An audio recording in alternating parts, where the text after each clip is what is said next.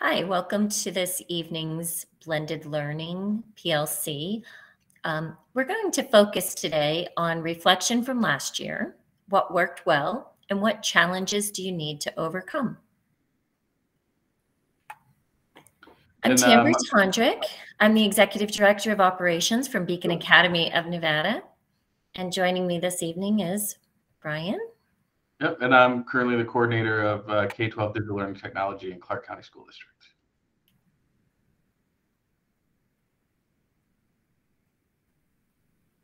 So what we're going to do is just kind of talk about some of the big aspects of blended learning and reflect back on this past year on what worked well and what challenges did we have to overcome. We were hoping this is going to be more of a discussion with school leaders and talk about specific sites and some of the things that went well and some of the things that they overcame and try to learn from each other. So we'll talk through this, Tammy and I, from our perspectives, myself from the central office at Clark County, and Tammy from the Beacon Academy. And so one of the first things that blended learning really helps solve, not just necessarily last year, but moving forward, is it helps with learning loss or accelerating learning.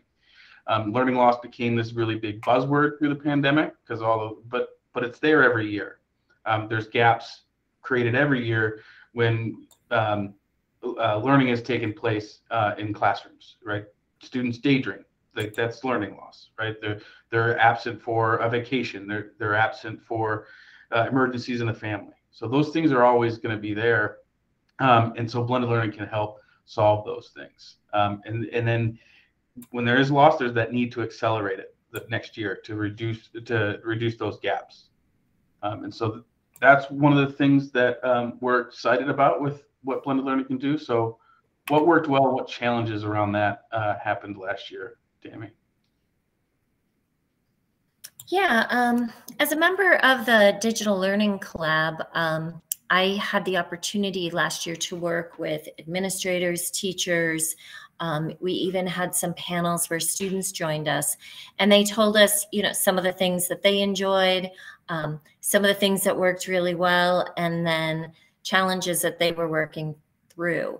So in addition to speaking from the perspective of, just one school or in the charter community, I will be sharing some of the information and points of view that I was able to participate in through the digital learning collaboration last year. And so the students in particular, that was an interesting panel, and they shared that they did like, obviously, learning from home. Many of the students that participated really felt that they liked going at their own pace, reading the material and learning on their own. There were other students, with different perspectives because one size doesn't fit all, because that was a completely online format last year. Some of the students shared that they missed being in the classroom and the teacher, which is why the blended learning is a much better approach. When you're using digital, curriculum and content, you still need that face-to-face and that instruction. And so several of the school districts in the north, in Washoe County in particular, were implemented blended learning, and they were really excited about what they were seeing in the classrooms, that the students were engaged, they were learning at their own pace, and so they were pretty excited by it. Nice, and I think that leads big into the next one with the student engagement, especially when we look at over the pandemic. I think it was really easy for students to disengage, right? We saw a lot of complaints of cameras were off and not there. Teachers just talking to emojis, essentially. And so that was a big struggle here in Clark. And I think, you hit the nail on the head. Moving forward, being able to leverage blended learning, where now you do have some of that face-to-face time with the students, can really minimize that so we can maximize the positives of digital learning, because we do see them face-to-face, we can have them engaged.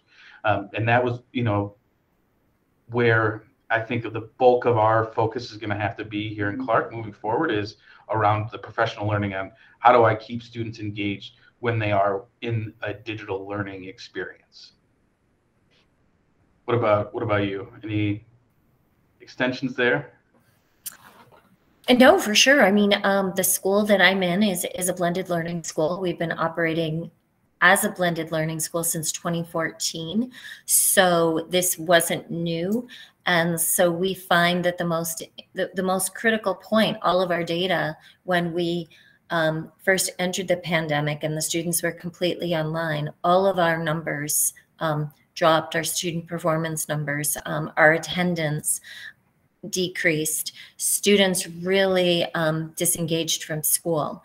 We're back this year to a full blended program. Last year we ran it modified where students had the option to come to school. This year it's back to being a required, it's our program. And our numbers are once again climbing. Our pass rates are better. Our students are earning more credits already and are much more engaged. And we just did a survey and the students very, very favorably, they really like the program. They like learning at their own pace, but having a teacher in the room to help them through those places where there may be gaps in their learning or they just don't get it. And it's also just nice, you know, that one-on-one time with the teacher just to go through, help them set goals, motivate them. All right, awesome. And so then when we start talking about the content that's available with blended learning, one of the huge struggles that we had here in Clark, especially at the very beginning, was there wasn't a lot of content for everybody. We had a solid repository for some of our core 6 to 12 that had been developed at the district level. But our electives, our CTE programs, our K-5, there wasn't a lot.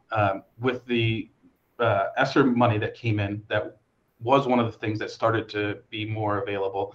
The state purchased some things like Discovery, some like supplemental content, but nothing that was true courseware that we think of at the secondary level that's available K-5. And so that was a really big challenge. And then the other thing is that came in when we did get it, the challenge was how do we provide effective professional learning around this so that our teachers, A, know it's there, and B, know how to use it effectively. So those were the things, but actually having more content was a big positive.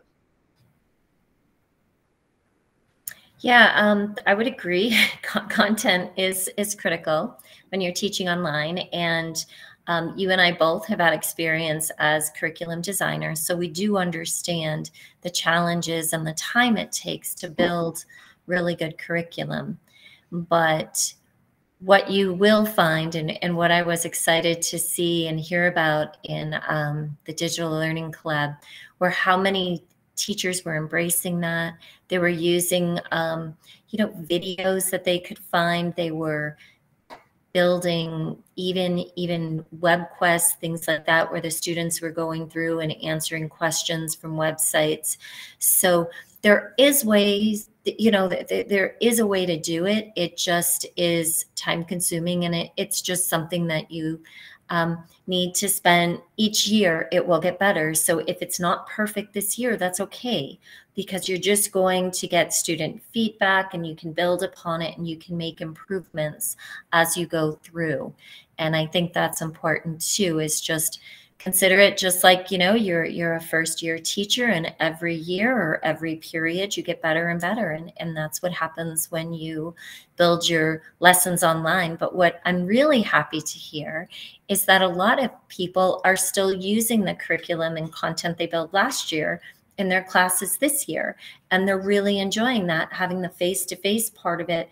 And then their students are still able to go home and do assignments online, so that less time in the classroom is spent on worksheets and things like that, and more time is being spent on, you know, those more critical aspects of class, like labs and different activities that they can do.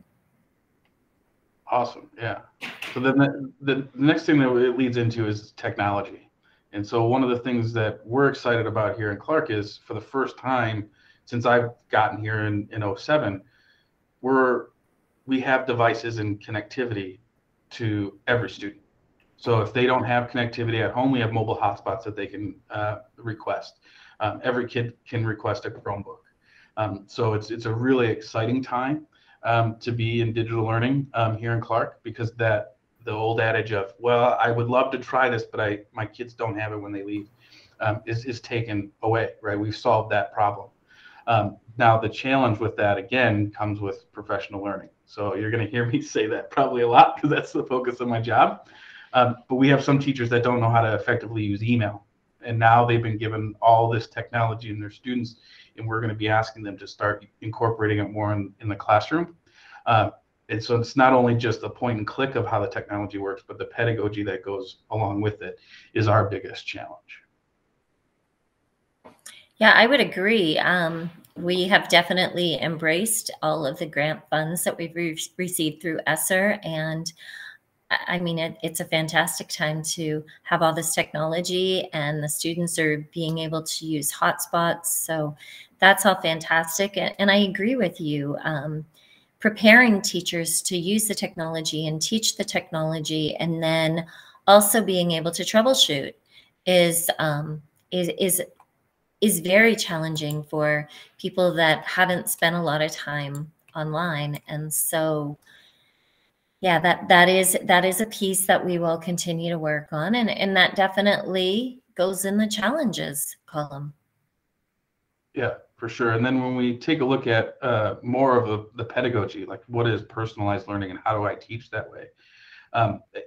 The biggest challenge that we have is kind of taking what worked well last year, if anything, and building on that for the years to come.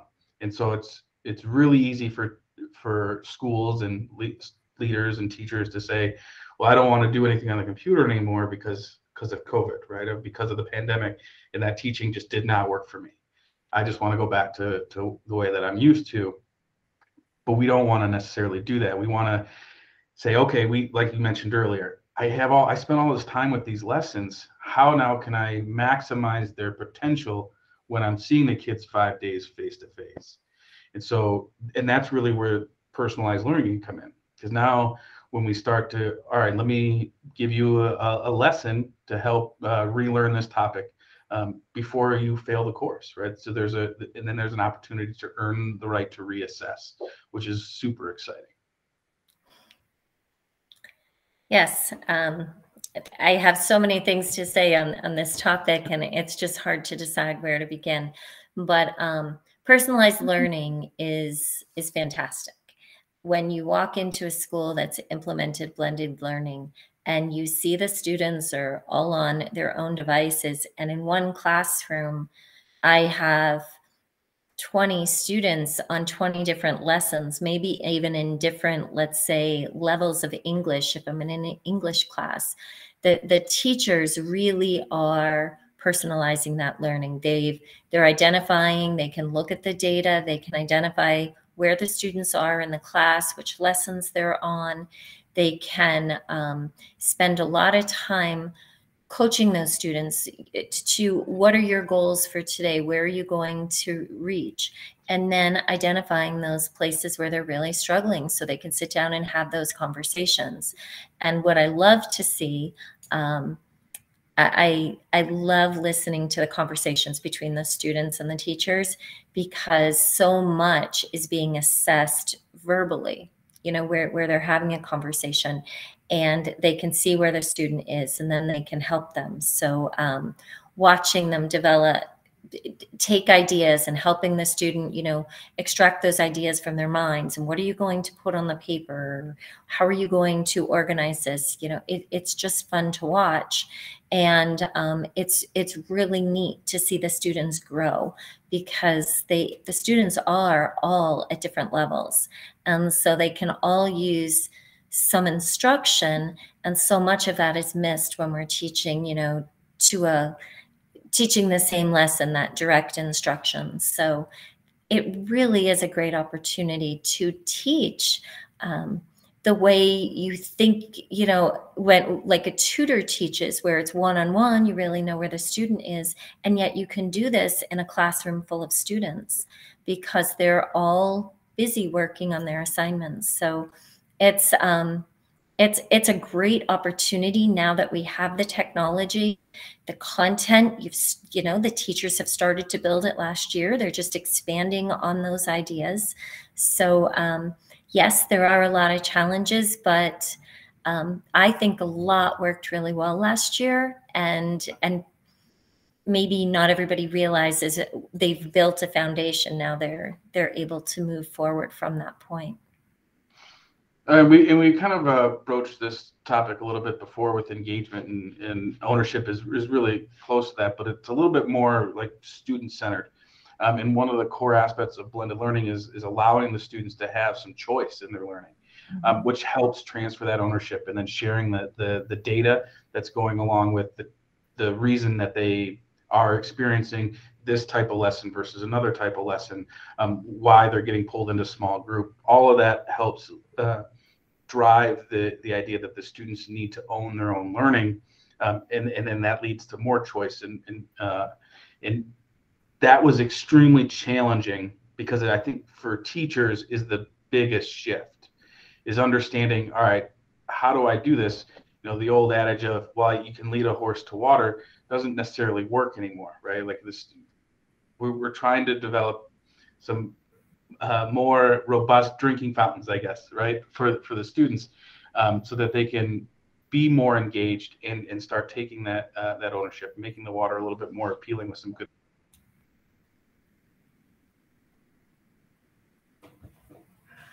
You cut out there for a second. Oh, sorry. Just your last sentence. I wasn't sure if you were done, but I would agree. Student ownership is basically where you get the student buy-in.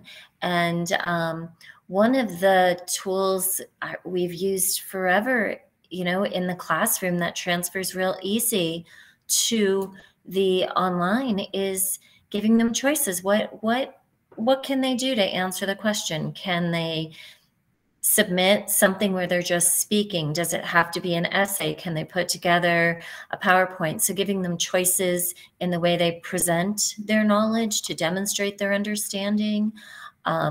Having them online allows them to pick and choose the time they're working, although you do have due dates when they need to be submitted, but it does allow them to have some ownership, and just that buy-in.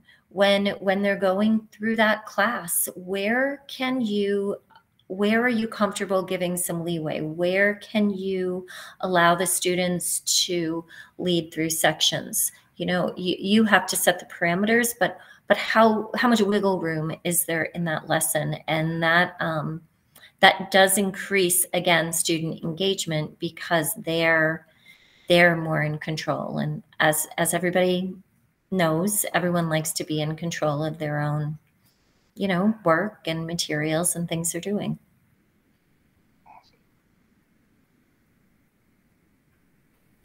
So we're going to talk a little bit about the SWOT analysis. And one of the reasons that I'm bringing, we decided to bring this up and share this with you, is this is a really good tool that you can consider using with your administrative team, your school board, your school improvement team. And if you aren't familiar with a SWOT analysis, this can be used to identify strengths, weaknesses, opportunities, and threats. Brian and I had planned to do this with all of everyone who attended. And so what we had wanted to do in this section was find out from the team, what were the strengths in their schools, in their districts, so that we would have more input than just the two of us from our observations. And so the SWOT analysis it should be used to understand the strengths and weaknesses of your school, opportunities that might be available, and threats that we may face. You use a SWOT analysis to identify critical issues for your organization, the weakness and the threats, and explore strategies for improvement.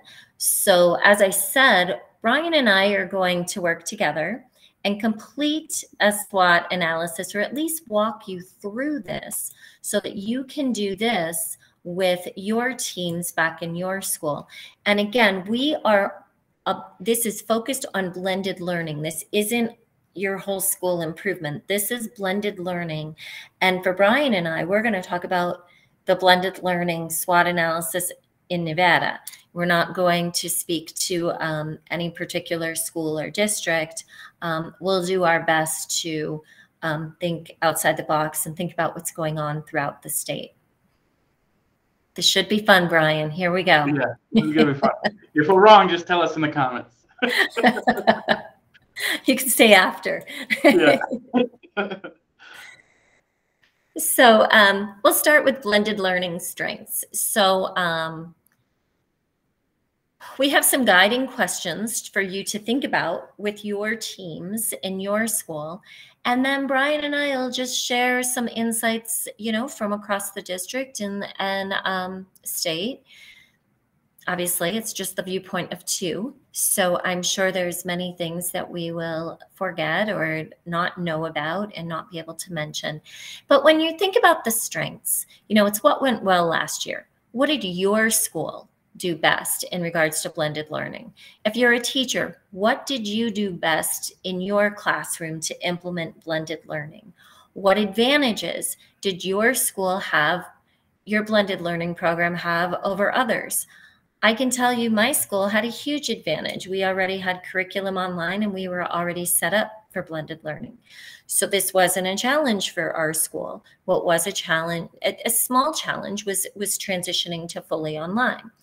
And so you have to think about your school. What does your school do better than other schools? What resources do you have available? Brian just mentioned, we now have Chromebooks. We now have digital hotspots for students who don't have technology. What do you have in your school? How is your classroom set up? Do you have technology? What type of projectors, smart boards, media centers? What makes your blended learning program unique from others? And what would you say your school community thought was your strengths? And what do your staff members think of as your strengths? And so those are just some questions to think about it. And it's important to think about it from both, the internal perspective and then the external perspective. Somehow, I think there was a disconnect between parents and student perspective and the educators, as we went through the pandemic. Yes, everybody was stressed and overworked and doing things they'd never done before.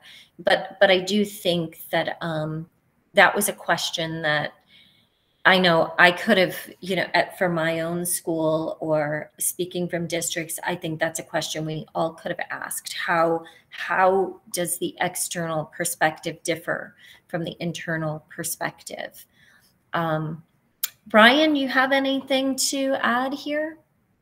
No, I think you did a really great job. I think one of the things that coming out of this that went well last year is, as a state now, we have a learning management system that is consistent from pre-K through 13. If you've, at least here in Clark, right? And I know the state has made Canvas available for K-12 students. And I think they're using it in higher ed as well. They are, yeah. UNR and UNLV are all in Canvas as well. Truckee Meadows. So I think, yeah, it's great. Turo is the only one that's like half and half, right? Where I think some of their courses are in Canvas. I don't know what percentage. So I should, what half and half is. It's not the 50-50, but chances are, if our students are staying in state and moving into college, whether it's community college or at the university level, they're going to experience Canvas as a student. So having that there, and then also, the huge transiency that we have here in Clark. It's nice that doesn't matter where that student moves throughout the valley, but that management system is going to be the same now, whatever classroom they enter, which is really, really exciting. That's a great point.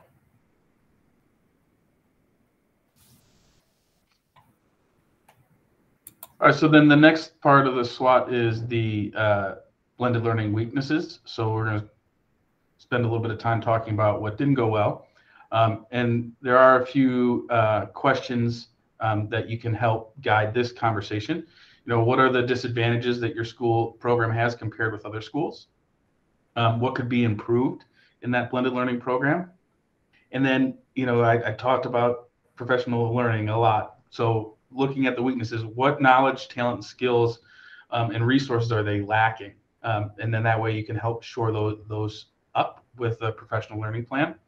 And then, what are the people in the community likely to see as a weakness in the program? So, and that's a really big one when we start talking about, Tammy mentioned earlier, the parent perspective versus educator perspective. And that's going to be a big hot topic coming forward when teachers say, hey, we're going to do some learning on the computer, especially with a lot of the negative feedback and negative experiences that a lot of students had in the pandemic.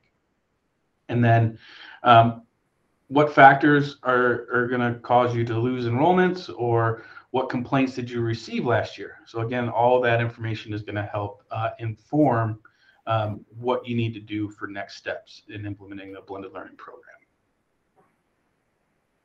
Do you want to add anything there, Tammy? Again, I think you did a good job. It's disappointing that the pandemic caused this, the moving online to happen in such a large scale, that it gave such a bad impression. I have been in online education, I think it's forever now, but I've been working in online education, I think, since 2006, and it has so many great advantages, not necessarily better than being in the classroom, but there are really good pros about online and blended education that didn't get to be showcased because of the time factor.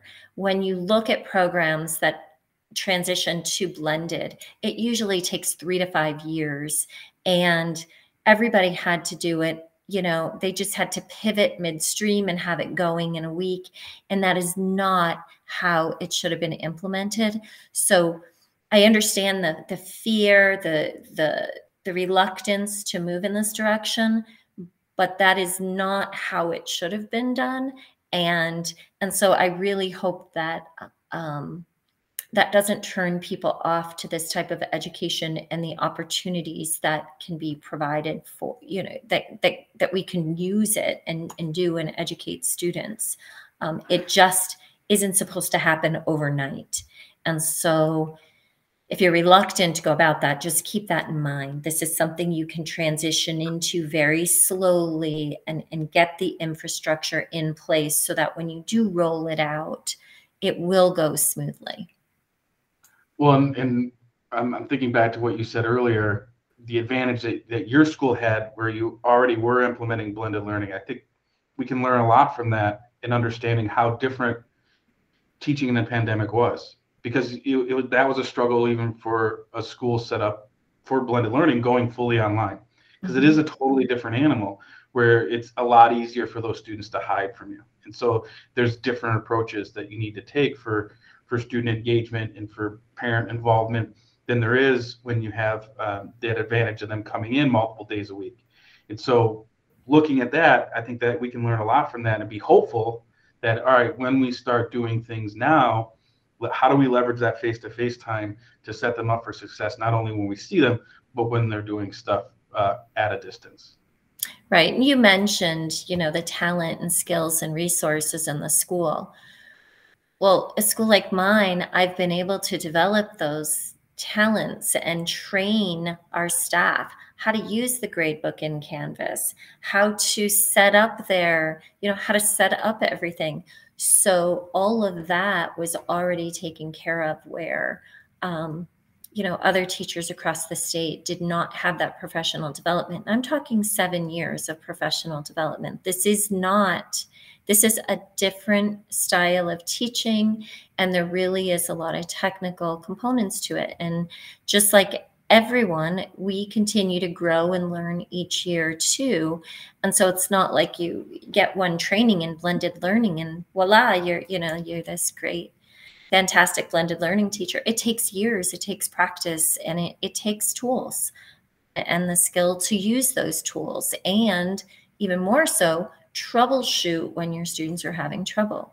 So I really hope that educators remember that what was done last, through the pandemic happened overnight, where we would never do that when implementing a new program ever.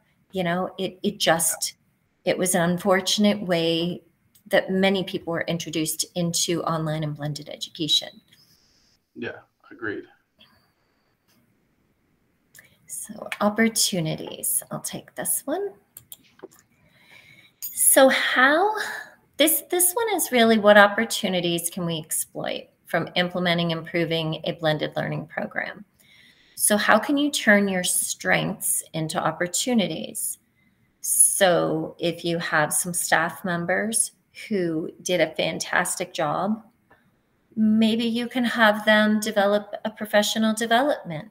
Start small. Start with, people that are interested in learning.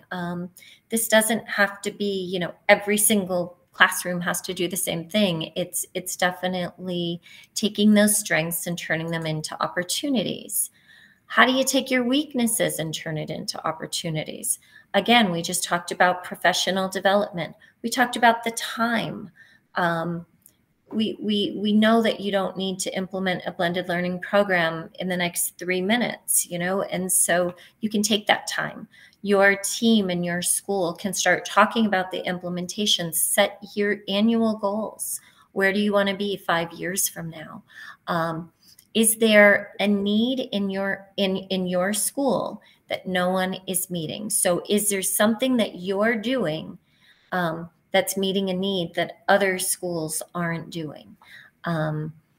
And what could you do today that isn't being done? So think about your school, your district. There's many things that we could begin with that aren't being done right now. How is your field changing, and how do you take advantage of those changes? And one of the interesting things is with distance education, the colleges are still, many of their classes are still online.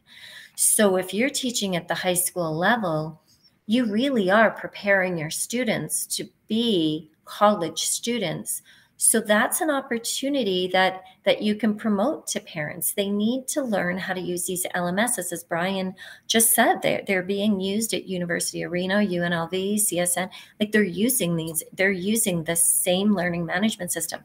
If your students are familiar with it and comfortable with it, they're going to do that much better in school, because there's this learning curve when you go in an online platform. You first have to learn how to use it before you can start learning the content.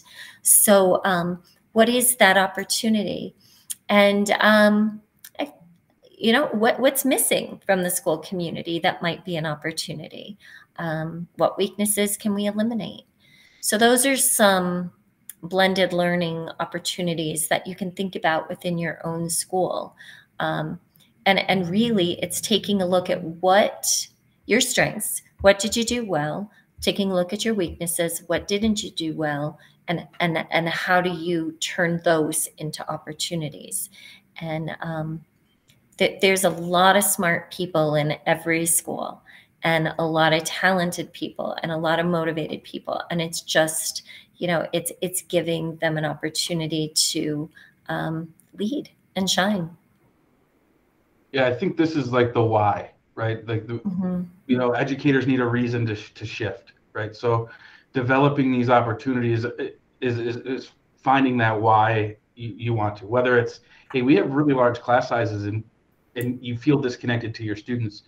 Maybe blended learning is, hey, we can personalize the learning for your students. You'll get to know them a little bit better, even with large class sizes, because now we can create these learning experiences that are in smaller groups without sacrificing the instructional time because of the other activities that we're able to provide for our students. So that, to me, is really the goal of this section, is coming up with a why that's going to work for you and your staff. All right, and then next is threats. All right, so what are the things that could derail the shift to blended learning? And so when we start looking at it, what are the obstacles that we're going to face? So we know our strengths, we know our weaknesses. We've talked about the opportunities or the whys. What's going to prevent us from getting there? Are those in reevaluate the weaknesses and say, are any of those going to be big areas that we need to address right away that are going to prevent it? Is this going to be a creating new problems in the future that we can maybe identify and look to avoid creating those problems before we even get started? And then what are the standards or policies or legislation that are in place? Are they going to be changing that's going to impact this in a negative way? Are there any threats from the school community that may affect the viability? You know, whether it's financial, is it the infrastructure, what other things that schools in the neighborhood are doing, and then what dangers are going to be potentially exposed to the school from changing this, from government policy changes or the community or things like that. And then what are the risks?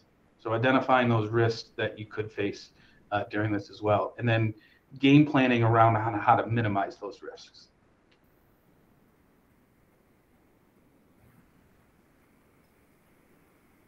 Yeah, that's great, Brian. I don't really have anything to add there. I think those are great questions.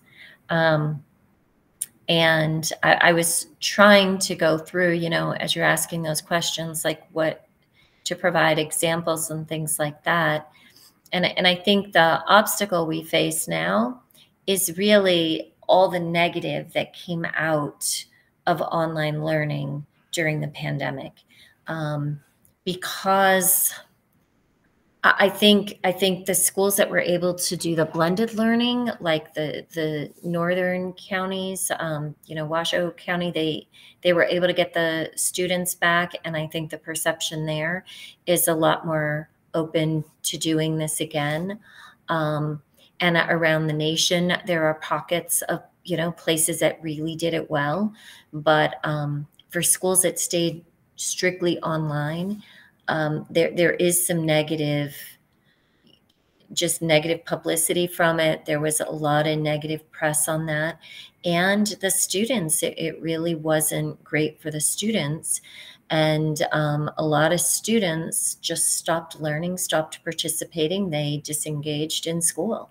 And so I think that's really the largest threat. So changing the perception and showing that you can embrace technology in the classroom while the students are in the school, and is all an important part of how we start overcoming that. Yeah, absolutely. And I think, you know, speaking to what you said earlier, you know, one of the weaknesses is we all had to jump into the deep end altogether.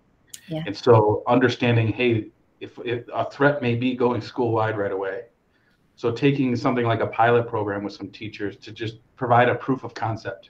So getting those teachers in and hey, let's try this approach and see how it goes. And then those can become part of the professional learning for the entire staff the following year. So going back to that 3 to 5 years, right? We start with a pilot, start small, get our proof of concept. Hey, this actually works. Learn from our mistakes in that program before we expand to school-wide. And even smaller than that, you can do lessons, you can do a unit. There are so many different ways to implement blended learning, and so much of it can happen right in the classroom. And so it's just taking what we've learned and taking those weaknesses and really implementing it. But like you said, let's give it some time. Let's do it right this time, and let's get our teachers ready. We've got the resources now. So it's just taking the time to do it properly. Awesome. So the next steps. So the next steps in your school should be, you know, to do the SWOT analysis with your team, and then decide what you need to do next to implement blended learning in your school. And it may be that you need to start with professional development, which is always a great place to start. Get the teachers ready, get your buy-in, get the team's input so that it can be done. If you're not ready to do it at your school, then I like what Brian recommended, that you either pilot it in certain content areas or with certain teachers, or even a smaller scale, ask your teachers to develop take one of their units from last year and use it again this year, only with a face-to-face component. The other question that we had hoped to ask our participants tonight was, how can we help? What do you need from us? Where can we take you through this year, through the Digital Learning Collab, to really make it so that this is relevant and what you need to learn? And so if you do have ideas or suggestions on how the Nevada Department of Education can help, please feel free to email Brian or myself. We have experience in the field, and expertise comes from all of us. So if we don't have the answers, we can definitely work together with other people across the state who are doing things right, and across the country. So we do appreciate you for tuning in and listening to us. And we look forward to having some participants join us in our next webinar. So thank you.